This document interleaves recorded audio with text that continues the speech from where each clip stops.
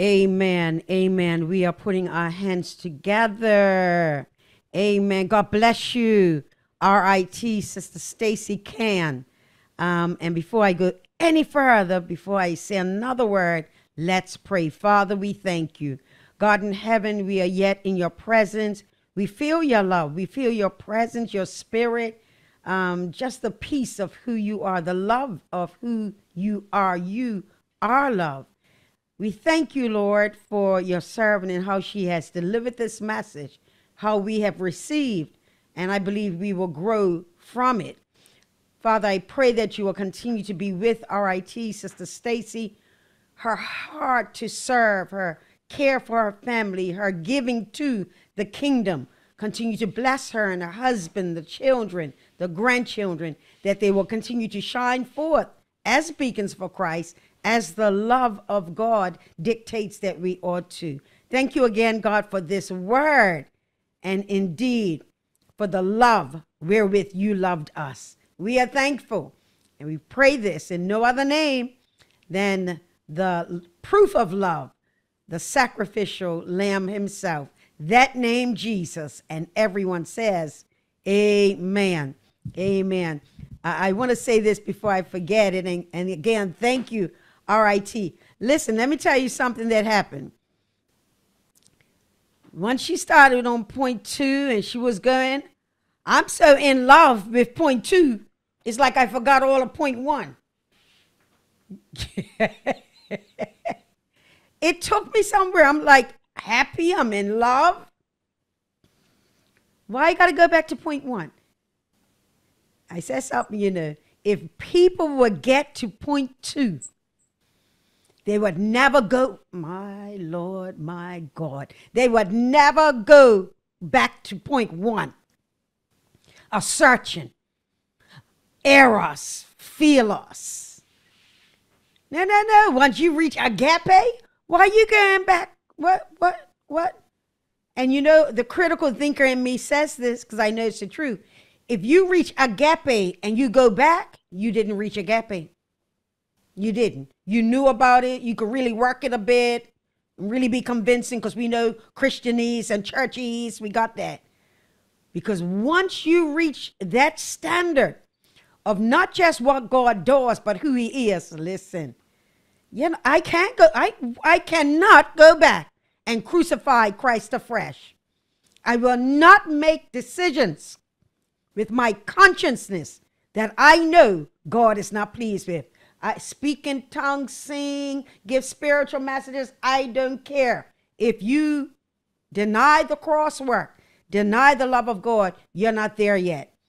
So it's challenging because we must be there.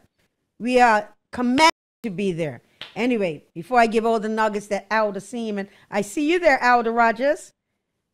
I know your internet was giving you a little bit of issues. I think I'm going to just deal with Elder Seaman. Oh, you got some nuggets for me? Yeah, let me come on real quick, Pastor, in case I lose connection. Go for it, Elder. God bless you, my sister Stacy Can. What a word. I was writing so fast. I have to do shorthand. But let me tell you, I lost connection on your second part when we got to the part eternal. But let's go back to worldly love. I did jot down a few nuggets. Now, worldly love. When you love the world's way, God, hallelujah, you end up with heartache and pain. Been there, done that, my sister. Hallelujah. We are driven by our 5 senses, and we need to be led by the Holy Spirit. You love people with that agape love without expecting anything in return. Then you spoke about selfish, worldly. Love your neighbor as yourself. Love as Christ love. Love is not love. Love is not love. And then we spoke about, oh my dear God, please look at my notes. Haughty eyes, pride is the original sin. Yes, human love and somewhere. Indifferent, opposite regard for the relationship. Give all your worries and cares to God. Then you spoke harmful, ungodly desire to control and manipulate. And then envy, jealousy, resentful. Thou shalt not covet thy neighbor. Hallelujah. Then we went on to boasting and arrogance, another form of pride. And I like that little nugget you gave. Stop, pray, and go the other way. Hallelujah. Thank you for that. Worldly love is demanding, and you demand from others, manipulate, and control. Godly love rejoices. And then on your second point, godly love, selfless, less of self, consider the other person. And then you spoke about John 3:16. God served us by giving his son to us so that we can have eternal life. There's no greater love than God's love. The Holy Spirit gives us the fruits of the Spirit. We're going to look at love unconditionally, compassion, grace, kindness, mercy, forgiveness, and love. While we were still sinners, he died for us. Love is patient and kind.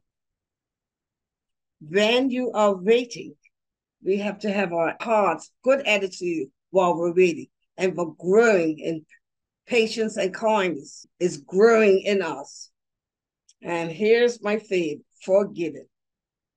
Forgiving covers a multitude of sins. God removes our transgressions. Forgiving is very important.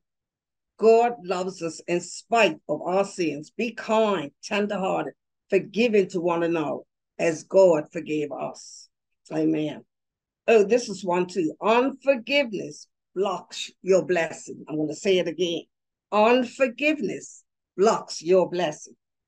And then the internet went down, my sister. I got to eternal love never fails. Faithful love of the Lord never ends. I apologize that my internet went down, my sister, because I was on a roll. I loved the godly love. I loved it. So my apologies again. A good message, Sister Stacy. And I'm so godly proud of you. Look what the Lord has done with us, with us. Hallelujah. Thank you, Pastor. God bless you. Amen. Amen. Well, we're all witnesses, of what God's love does. What a transformation. Isn't it wonderful? And I tell you, you wrote a book with what you got. Thank you, Elder. Well done. Well done. And now we're going to try something here. Elder Seaman, I will mute and you go right ahead.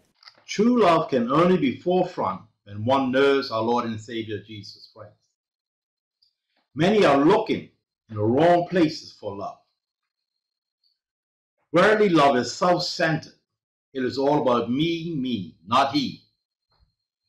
Our Lord looks right through our fronts and sees the real person. He knows us. God loves to make our life complete. If you allow him, he will. Men say they love us until things don't go their way. Then you see the true person come out. Godly love never ended, forever. As a Christian opens their mouth prayerfully, the love of God comes out. Let us be centered on God's love. Love one another with his love. Unforgiveness can block one's receiving the true love from our Lord. All right. Wonderful. It must be just happening here. Maybe it's the love echo in our heartbeat or something. I don't know what's going on. We hear an echo, they don't hear it. Well, we must all confess. We knew all those love songs, didn't we, Elder Seaman? All of them. Back in the early 80s, it is what it is. All of them. Here we are 40 plus years later. Still islands in the stream. Sometimes it's two different streams. Sometimes it's the same. Nevertheless, right now we're live streaming. How about that? Thank you, Elder Seaman, for your comments. Well received. God bless you. And at this time, let me go into the chat because some folks made comments and I want to share them with you. So let me scoot up to the top. We'll begin with Deaconess Rhonda Rollins. She says, wonderful, warm opening, DIT Stacy. And I do remember Iraja as a small child. Sorry for the spelling of her name. Amen. Connections, relationship.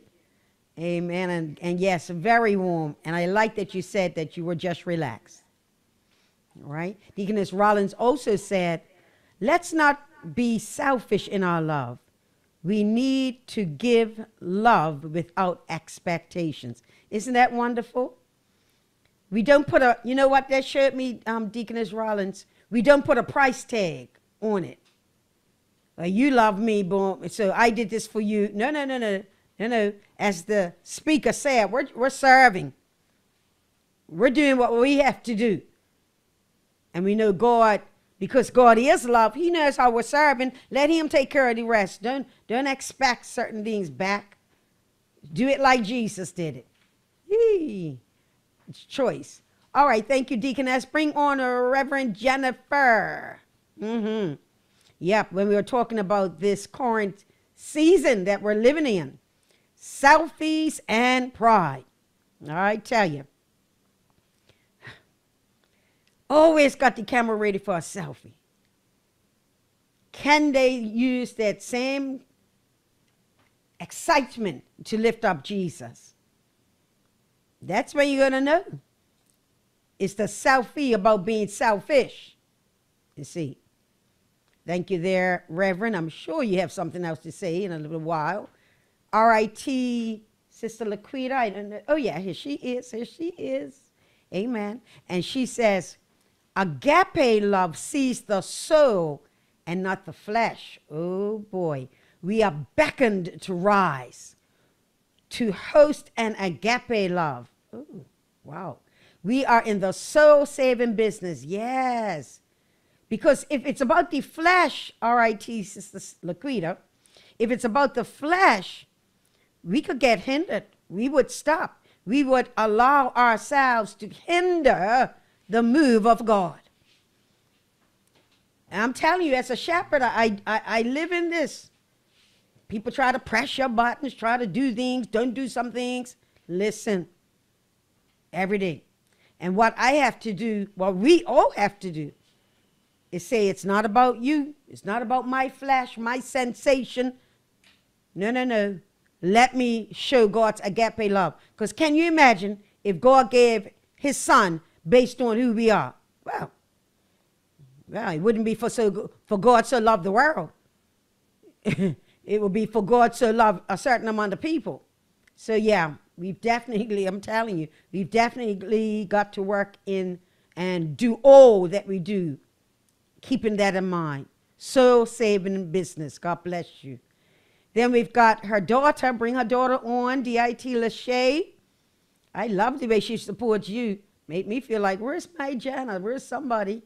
Support me this way. Beautiful. It's beautiful. She says, when we seek love in the world, it mostly leads to heartbreak and disappointment.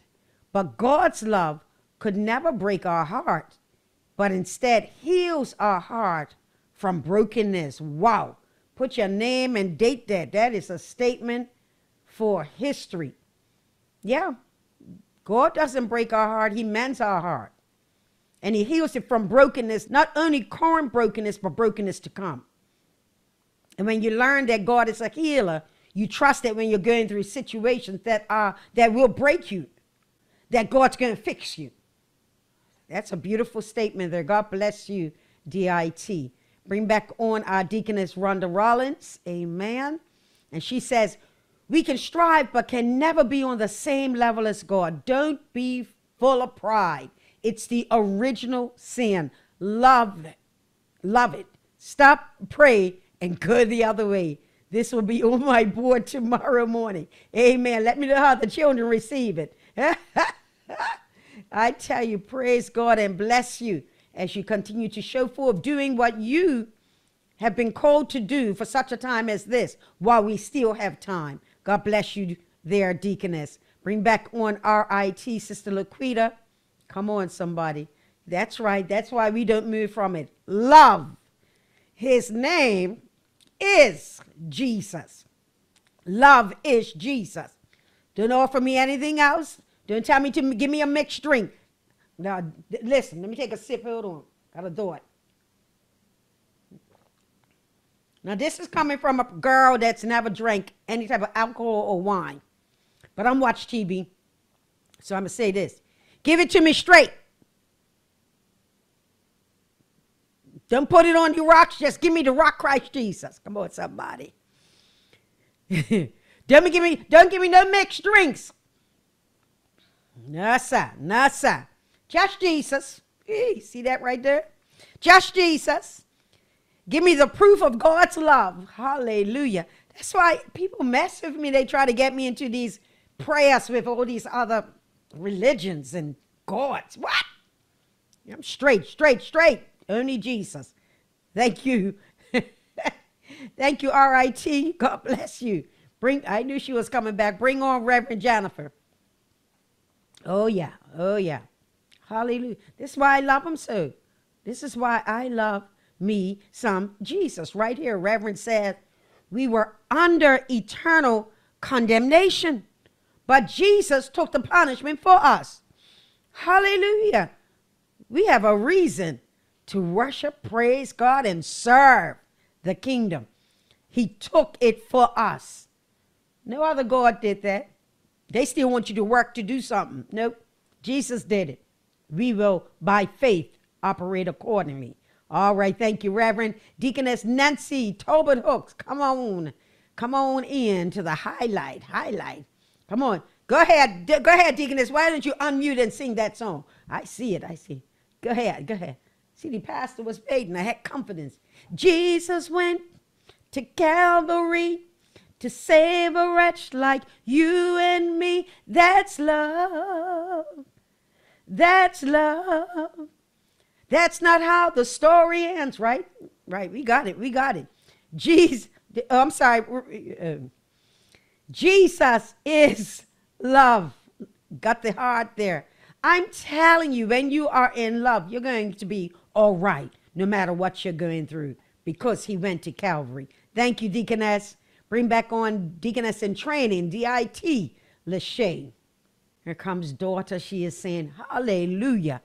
God the Father sent his son, Jesus Christ, as our last sacrificial offering needed for the remission of our sins. Father and Son are the same, which means God our Father gave himself on Calvary as well. Oh, yes, the three is one. I didn't say are, I said is. I knew what I was saying. The three is one. God the Father, God the Son, and God the Blessed Holy Spirit. Ooh, I'm trying not to go towards Good Friday. I'm feeling something right there. Beautiful. That's right. They are. And that's why you don't tell me, oh, I believe in God. I believe in the higher power. I believe in all the man upstairs. But you don't believe in Jesus? We don't believe in the same whatever you're talking about. See that? Yeah. People don't fuss with me about things, I guess, you know. Anyway, thank you, DIT. Bring back on Jan. I know this is her favorite thing to mention. Favorite, did I say favorite? Reverend Jennifer's favorite thing. Anything that hits in that area, she's going to punctuate it. Genesis 3. When they fell. When it all fell out of whack. But guess what? Before the foundation of the world, God already knew what was going to happen. So he had the plan. He just knew we were going to mess up. But listen, that was thousands of years ago. There was a lot to unfold.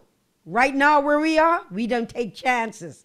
We don't say, oh, he ain't come yet, so we can still dabble and all this type of whatever words, you know.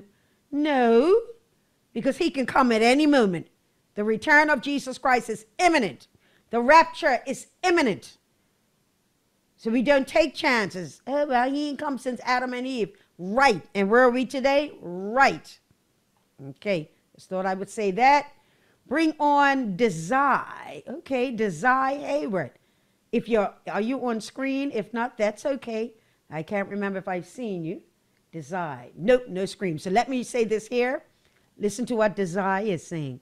When you stand for Jesus Christ, many will fall away from you. Hey, come on, sir. I almost got up. But he never will. Woo! He never will. And guess what? It is he who we shall meet in the sky. It is he whom we will be joined to in eternal, perfected, wedded bliss. I think I'll choose Jesus. Hallelujah. I will choose Jesus.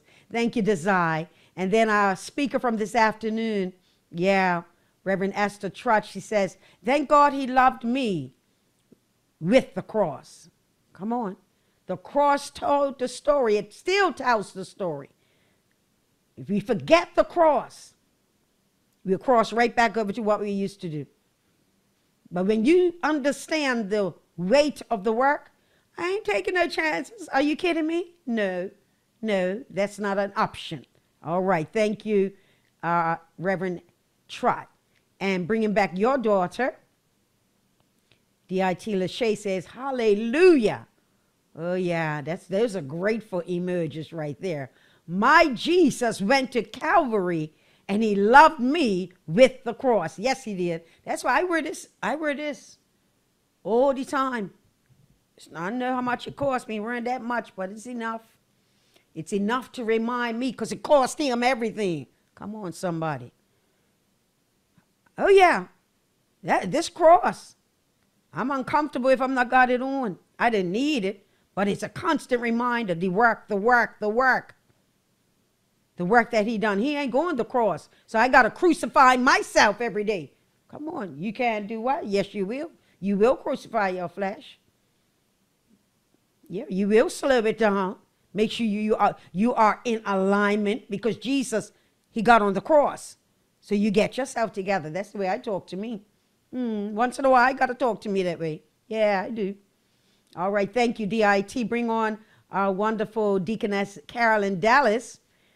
And now she's congratulating you. Here you are. Beautiful message, RIT. Stacy was truly blessed today with 3 beautiful sermons. Ain't nobody should be slipping this week. Lord, if one sermon didn't get you, I've got 5 sermons. I should be floating around here today. I should be floating. I'm sitting.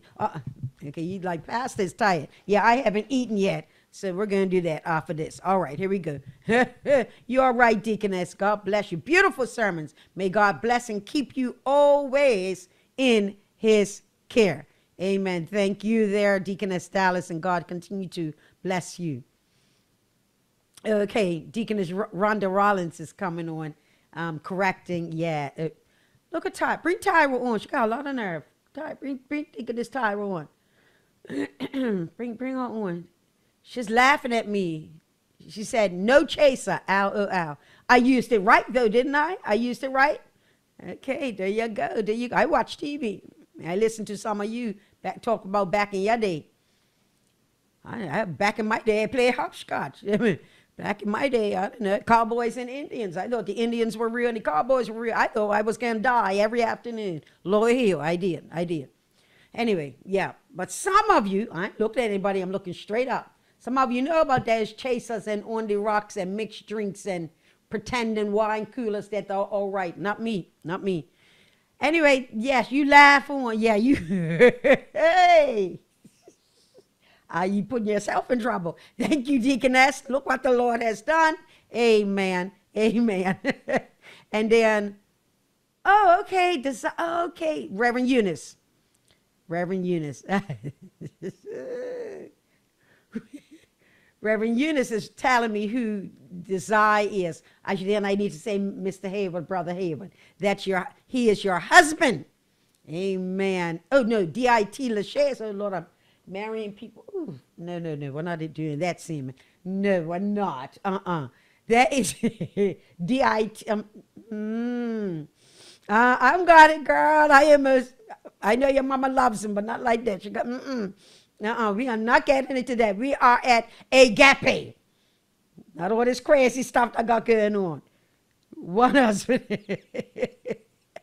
Whew, did he say that? That's our conversation right there. All right. So we got you. Let your husband know I greet him. Amen. Amen. And then superintendent, bring on yourself. That's I like when she brings on herself. Can you find you? There you are. Hopscotch was the closest. I didn't read it beforehand. Hopscotch was the closest to scotch that y'all got that right. You have that right.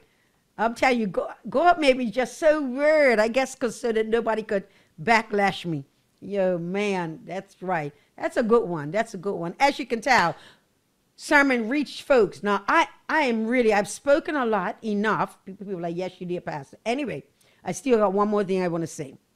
It was said, matter of fact, Elder Rogers said it at the last second, but I have a little something to add to it. I was like, good, nobody said nobody. Then she said it. And that's when you said, towards the end, really, unforgiveness blocks blessings. Unforgiveness blocks blessings. Here's the image. Jesus is on the cross. He died for us. Jesus is on the cross. He forgave. I'm going to start it again to make sure I don't miss anybody out. Jesus is on the cross. He forgives the whole world of their sins. If Jesus is the blesser, then we can't be blessed if we don't forgive, because the blesser forgave. You got that, church? You got that out there, on social media? So if we hold unforgiveness in our heart, now it did not say you're not going to be mad for a minute. Hey, well, let me talk about me. I will be mad for a moment. I will be disappointed. Now, I will say this church year, I was stretched. I got vexed for maybe 3 days. But, I got it together for Sunday. But typically, I'm a 24-hour person. Look, get over this thing because I've got things to do. Here's the key. How can I shepherd God's people if I'm holding unforgiveness? How can I speak blessings over the people? How can I preach God's beautiful word of salvation when I'm doing the antithesis, the opposite of what he did on the cross? You see how that goes? So we must forgive. We won't forget. I didn't say forgive and forget. My memory is great. I didn't need to write down things. But you must forget the emotions, forget the ugliness that it brings to your life, and release people and be nice and shine forth and show them agape. Woo! And maybe everything will be all right between you and whomever. Right? So that was my big thing. I was like, yeah, unforgiveness blocks blessings. Can't be Jesus person and talk about you're not forgiven.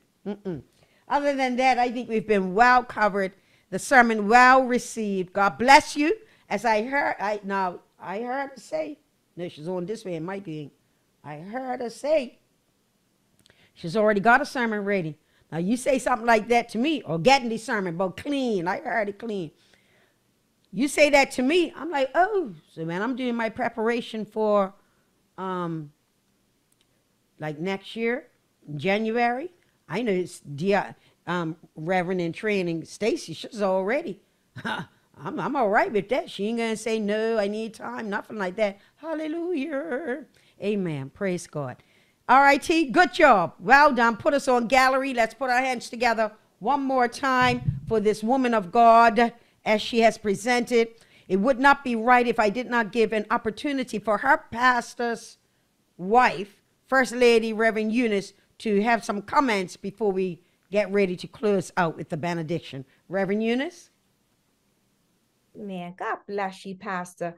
RIT, well done. Pastor Randy will be very pleased, but most of all, God is pleased. So we truly say, to God be the glory. One point that I did want to say, and I have to look because I don't have my glasses on.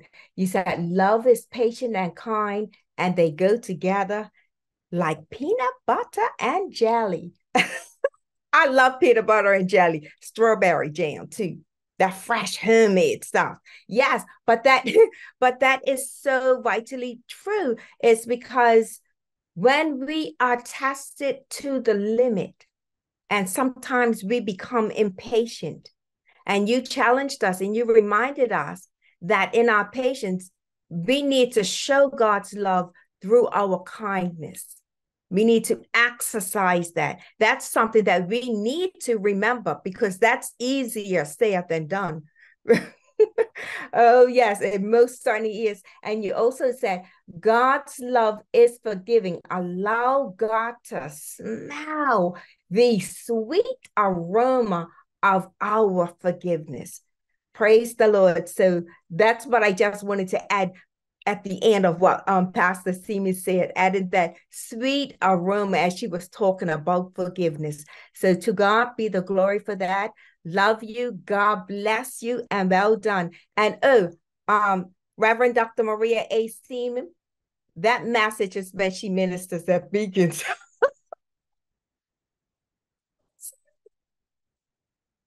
Bless you. Well, I am confident that she can get another one ready for January 2024, should Yes, the she Lord will. tarry. Yes, she Yes, will. yes. Because that was so well laid out. And I hope people got that. You know, all the explaining on, see, now you're making me talk more. I was about to give the benediction. You know, but the comparison was absolutely amazing. And again, my emphasis is once I got to the goodness of God, I couldn't remember the badness of the other stuff. And that's just where that's where we got to go. Worship God so much that what people do to us, what they call us, the challenges of life, it doesn't mean a thing. Let me worship Jesus. Hallelujah.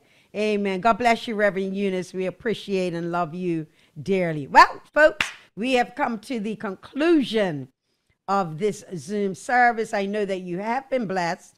And, you know, if you don't have a church home, you need a home. Matter of fact, when people don't have a home, you know, the police and people put the pictures on Facebook and put out an old points bulletin if you're seeing them. Well, if it's that way in the natural, how much more in the spiritual? If you don't have a church home, you're homeless. You're lost. Find yourself in a church so that you can give of your gift, of your talent, the wonderful things that God's placed in your life, so that you can add it to our lives. We need you. Amen. Be encouraged. Well, at this time, we're going to close out with the benediction, and our deaconess Dallas will lead us in there. Good evening, church. Let us repeat the benediction. We depart to a life of consistent prayer. We depart to meditate on and study the Word of God. We depart to obey the Word of God in our daily lives. We depart to share our testimonies and win souls. We depart to reign in life as kings and priests of the Lord Jesus Christ.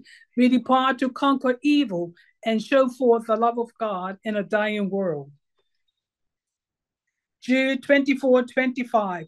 Now unto him that is able to keep you from falling and to present you faultless before the presence of his glory with exceeding joy. To the only wise God, our Savior, be glory and majesty, dominion and power, both now and ever. Amen. Amen. Amen. Thank you, Deaconess Dallas.